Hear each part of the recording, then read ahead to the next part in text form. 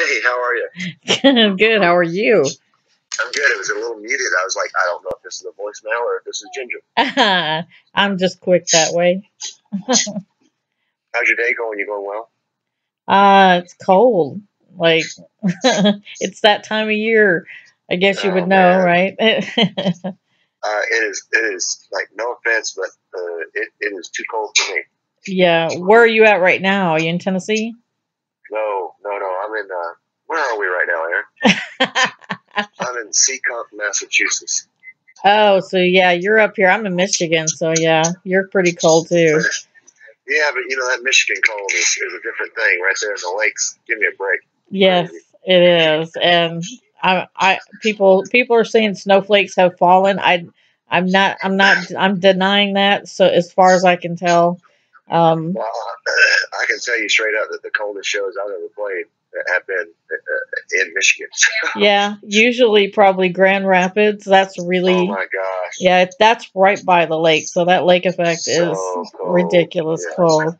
Yeah, it's not as bad in the Detroit area, but it's yes, it's cold. I'm from Texas too. I'm from well, you probably never heard of it, but Farmersville. No, where's that at? It's between Greenville and McKinney off 380. You, Between Greenville. Well, that's really close to me, really. I know. That's It's crazy. yeah. It's about maybe 10 to 15 minutes if you went west on 380 from Yeah. Greenville. Yep. It's a Now, town is of it north? Is it? Did you say north or south? I couldn't understand. oh, from Greenville, Texas. It's Yeah. actually west. Oh, it's west. Okay. Yeah, okay. I got you. I know where Yeah, you're at. before it's about halfway between Greenville and McKinney. Oh, my, okay. Got you now. What Yeah. man? What a small world. That's not far from me at all. Well, you're from Mount Pleasant, right? That's right. Mount Yeah. Pleasant, Texas. Watch out. Big city. Yeah. I used to work out of a station in Sulphur Springs, and that's a really big time, you Oh know? man, Sulphur Springs is where we used to go to. They had that outlet mall there or something like that. We used to go. It's awful. It's not really an outlet mall. It's more like a not an outlet mall, but you know, Yeah. an East Texas knockoff of an outlet mall. That's where we It's used to a go. it's a wannabe. Yeah, it's funny because a friend of mine, Drew Mitchell, I don't know if you know him. He used to be on Power FM. Now he works for the Juice TV network. Oh But yeah, sure. okay, well, he wanted me to ask you. I said, "Does anybody have any questions?" And he pipes up like he couldn't ask you some other time. But he's like, ask him what he thinks the best barbecue is between Sulphur Springs and Texarkana is. Oh wow, what? He's asking Mount Pleasant. Well, Well, there's really between only Sulphur two Springs options. and like Texarkana area. Yeah, well, the only ones that I've ever been to are in Mount Pleasant. There's two of them. There's Blaylock's Barbecue and Bodacious Barbecue, and I don't want to get this wrong, but I tend to remember that Bodacious was like just off the charts awesome. Okay, that's what I told him my answer was. I said bodacious. Like Yeah. to me, that's the only barbecue in that area. There's not a lot between Sulphur Springs and Texarkana. That's a lot of empty road. Well, what I think is funny about that is that's exactly where Mount Pleasant is. Yeah, exactly. It's There's right. not a lot between Sulphur Springs and Texarkana. Well, there's a little town, but you There's wouldn't notice it. barely anything's like right off the interstate there. Oh, sure. It's very. So you guys just started your Christmas in the Round last night, correct? That's right. We did. How did that go? And it was actually awesome. I mean, you know, you start. I'm gonna tell you something. Of all the tours that you do, Christmas is the one that'll sneak up and destroy you. Because Christmas music ain't normal. Yeah. You know, Christmas music is some mixture of jazz and blues and all these different variations of music. And if you are not on point, and if you don't have that in your soul, you will mess up bad and look like an idiot. But man, we went out and played pretty much a flawless first 45 minutes of the show last night, which was awesome. You know, like you have a vision in your head of what you think the first 45 minutes of the show is going to look like. And I kind of had a vision, but it was flawless. I mean, it was just awesome and fun, and people were having a blast. And you know, after that, we rolled right into the back half. We found a couple of little kinks that we probably want to fix, but overall, I mean, we're out with Matt Hammett, former lead singer of Saint Yeah. Real. Mm-hmm. He came off the stage and he's like, my gosh, I would take that as a first night of a Christmas tour every single time because it was that good. So, man, we're excited about tonight. We're gonna dial it in tonight. So you're in Massachusetts for tonight, correct? That's right. Yeah. We're up here in Seacon, Massachusetts. Wow. Well, I am excited that you guys are going to be. Sometimes, sometimes you guys will be on the West Coast Winter Jam, and then you're not on the East Coast. So I don't get excited when they announce the West Coast because that's not me. So I'm glad that you guys are going to be on the East Coast. So I'm excited. I'm sorry you're going to be here in the cold. You're going to be in Grand Rapids and Detroit. Although I will tell you, in Detroit, you get to play at the brand new Little Caesars Arena. So, all right. Well, I'll take that. So, what happened to the Palace? Is it gone? It's at the, it used to be the Joe Louis Arena. It's where the Red Wings play. Yeah, it's really like tricked out, basically. I mean, They didn't tear it down. They just really tricked it out. And it's got way more lights and special effects than anyone would ever need. But come on, that sounds like fun. But Detroit's pretty proud of their Red Wings, so they had to go big on the Red Wings. Oh, sure. Well, I love... go ahead. Well, I was going to say, okay, it's an honor anytime Winter Jam calls you. Yeah. We love those guys. They're family to us.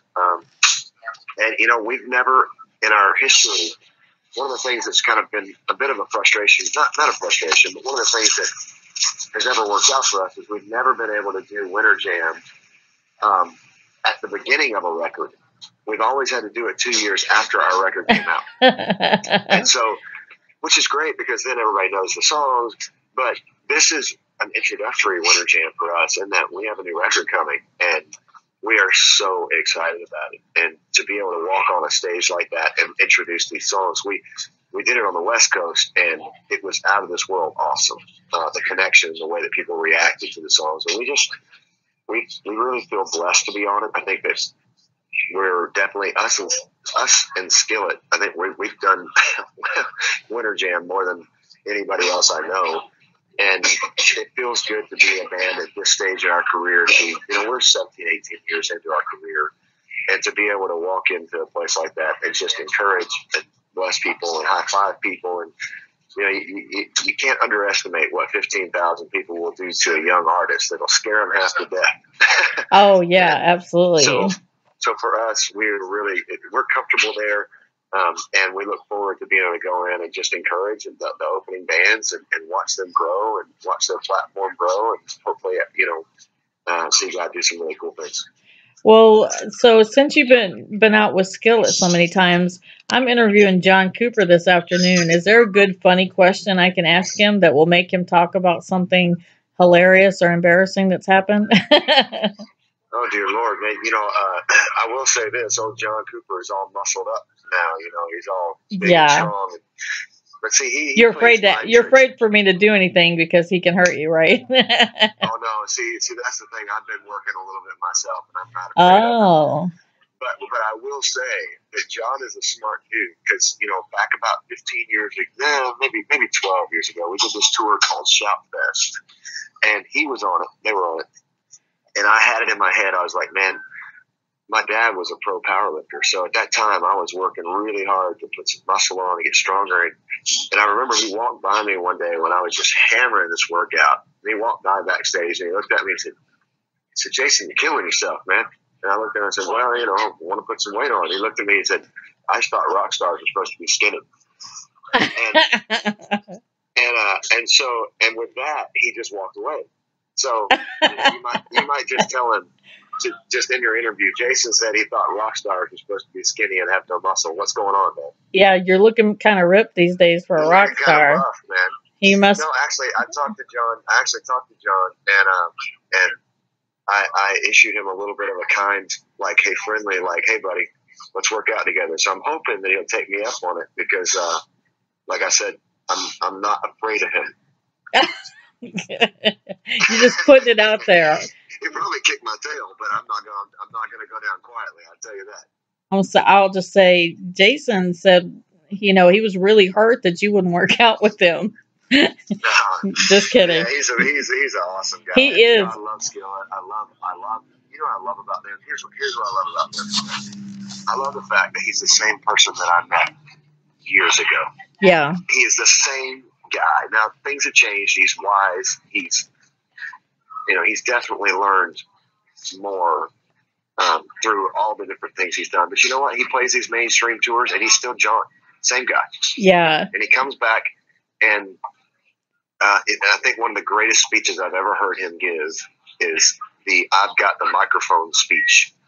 And it was kind of using Marilyn Manson's words kind of against him. And my respect level for John Cooper is through the roof. And like I said, I hope I get to work out with him, get a little bit of that rub off on me. You know what though, Jason? Every time I see you on my interview schedule, I just get so excited because you're one of my favorite people to interview. And I will say the same thing about you. Over the years, you're still Jason. You're probably cooler now than you were when I first met you. And you know what? It's probably because both of you are like me. You've raised children, or I'm done raising mine, but you guys are still going. But raising kids, I think, brings that out, and it brings the humility out. Oh my gosh, does it not? And now you've got a new puppy dog. I love Stella. How cute is your dog? Oh my gosh, is that really the name? Yeah, her name is Stella. And I have to admit, I did not want this dog at all. No man usually does when you have kids. And, well, I have to put this caveat on it. I already have a golden retriever. Her name is Ellie Mae. Oh, I love Ellie Mae is a full-blood golden retriever, and she's also a service dog. So she is the most perfect dog ever. Like, she does not act out. She does not make mistakes. Everything she does is intentional. She's a human being who understands she's the lowest human being on the totem pole in our house. So let's throw a puppy into that, right? Right. So I was like, man, I don't want to bring some puppy in here that's going to mess up the peace that we have at our house. But man, this dog. I mean, and also I have to admit too that anytime I have to tell people that I have a multi-poo, it just takes my man card and throws it in the trash. You know what I mean? Like, can you imagine John Cooper saying, "Oh yeah, we just got a multi-poo"? Yeah. It's like, dude, you're not very manly anymore, bro. But at this point, I don't care.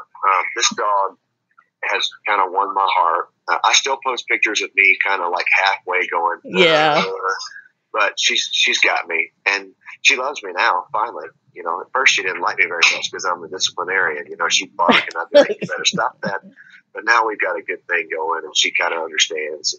And I post pictures all the time because I have to admit the dog is gorgeous. It's just the sweetest little dog. It's so cute, that fur. Like, you want to reach through your computer and just pet it and scrunch that fur. It's so cute. And you know what the thing is too? The dog smells good all the time, which I can do that. If it's going to be one of those dogs like that. My other problem was that I was told that this dog would not. Like, I knew this dog's mom, and this dog's mom doesn't go to the bathroom outside, does not like to walk on grass. No. I was like, I will not have that in my house. Yeah, you're going to have to learn. So she likes grass. She likes leaves. She likes running and playing, and she's part of the Roy family. Well, she knows that's how she's going to have to join in. And I tell you, your son looks more like you every year. Like, the taller he gets, it's less like a mini me, and it's more like your little brother. Like, you know what I mean? Wow. Oh, he's a cute kid. I feel bad for him. He looks like a rock star. He does. He's already got the rock star look. Well, he's going to come out on some Winter Jam dates. He's actually played with us before too. He's an amazing drummer. Well, you have to bring him out. I may have him sit in a couple of times on Winter Jam because he's a ridiculous drummer. And interestingly, I put my daughter is a singer now too, and I put her in the studio the other day, and I could not believe how. Of course, I'm her father, but I had to pass her recording around to a few friends and not tell them who it was. And she's got something special, so watch out. So have you played her for Seth? Do what? Have you played her for Seth? Seth Mosley? Yeah. No, I haven't played it for him yet. You have to get his opinion.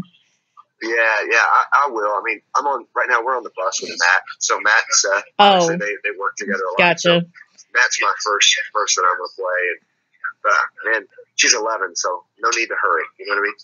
Well, I'm excited. I tell Matt I wish he was. I mean, they were. I wish they were going to be out on winter. I wish he was going to be on Winter Jam.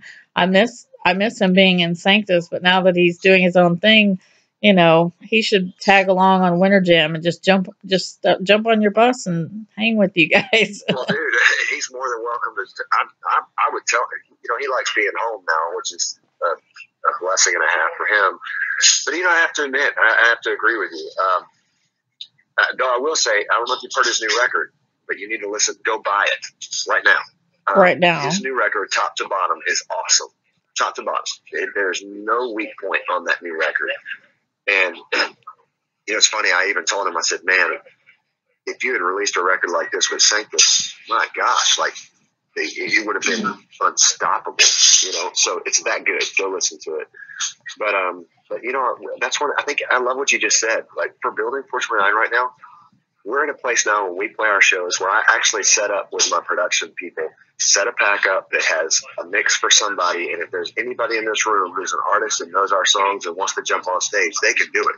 So, you know, that's our mentality now. We really are trying to switch our mindset and go, you know what?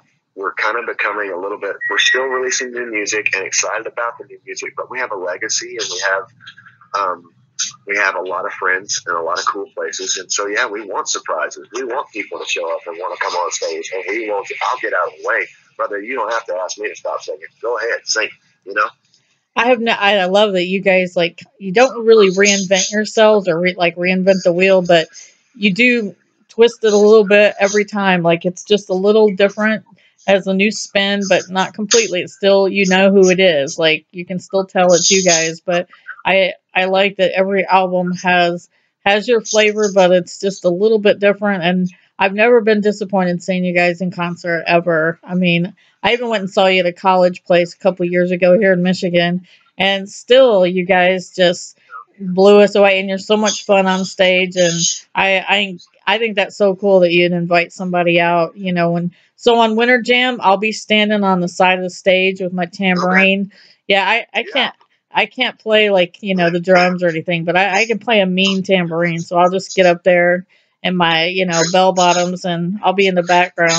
Oh, okay. Well, sounds good. You think I'm joking? You think I'm joking? All right, first song. It's Impossible. Come on up, play that tambourine. You know what? That is my favorite song. That is my favorite song off the Unashamed album. Well, you got it. Bring that tambourine, all right? I'm bringing it. All right. Well, I'll let you go because I know you got other interviews to do. So I've taken up too much of your time already. But you know what? I'll give you the extra time because it's an enjoyable interview. See, that's why you're one of my favorites. I have to tell John. He's moving down the scale. Jason. Well, don't tell him that. He might want to actually fight me. I'm not afraid to work out with him, but I am afraid to fight. Wait till you get a little more muscle on you before you fight. Hey, I'm working on it. I'll catch him one day. You know who like literally one of my favorite people to interview is John Schlitt. Like, of course. Oh my gosh. What a rock star. If you can still be not only rocking, he's been rocking since like 1971, but not only that, like he's humble, he's so enjoyable and charming, and even when he talks, it sounds like he's got gravel in his throat. You know, I love it. He can make anything sound like rock. He could sing "Mary Had a Little Lamb" and you'd be like thrashing your head to it. You know, that's so true. But there's a guy to bring on stage.